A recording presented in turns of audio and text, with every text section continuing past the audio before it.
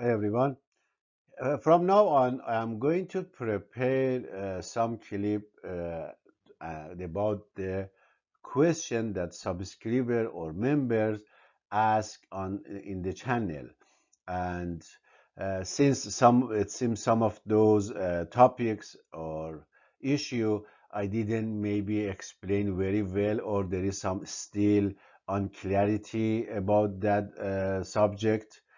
I find those questions that important, and I think it's common, and there is some practical point.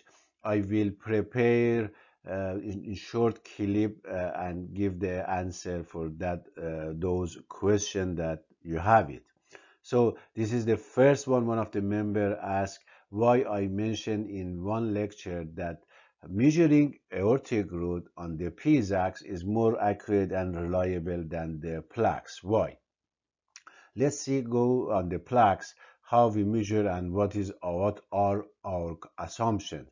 The first assumption is that we assume aortic root is circular and concentric. That is not right. Many cases aortic root is not circular, is oval shape. Second, we use it cooptation as a landmark that when we cooptation at the center or concentric, we know our sector sound pass through the center of the aortic root, and this yellow one.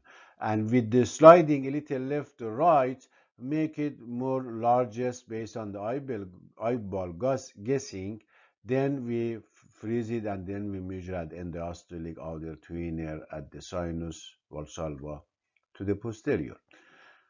But there is, as I mentioned, those two assumptions will be break in many situations. First of all, as I mentioned many times, aortic root is not circular shape.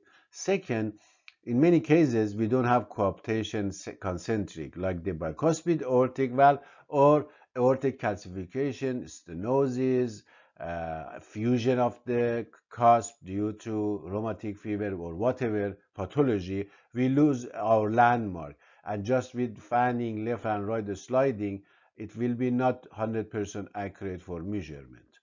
But when we go PSAX, how here, first of all, we can find exactly with the fanning toward the base, or sliding toward the base of the heart or toward the apex, we can survey the all aortic root. You know, aortic root start from sinotubular junction to the aortic ring, that annulus.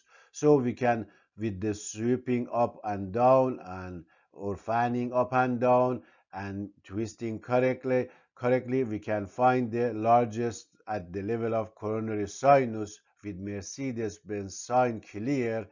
Then we can measure any dimension is the largest. For example, on this case, if we measure on the PLAX, our PLAX dimension, this will be this yellow one. But as you can see here, the left coronary sinus to the non-coronary sinus dimension is larger than that one. So the real number will be this one if we want to take it in the follow-up, and we have to check it every time for follow-up. If the patient has dilatation, we have to go see which dimension is largest one. In another word, whenever you do PLAX and you see enlargement, or generally when you go to the PSAX, just look at that aortic roots and see if any asymmetric and dilatation is present or not. If there is, add on to your measurement. I hope it answered to that person, and other people use it too. Up to the next time. Have a wonderful time. Don't hesitate. Don't be shy. If you have any question, even simplest question, you think simplest, uh, don't wait and message and text me on the channel. Bye bye.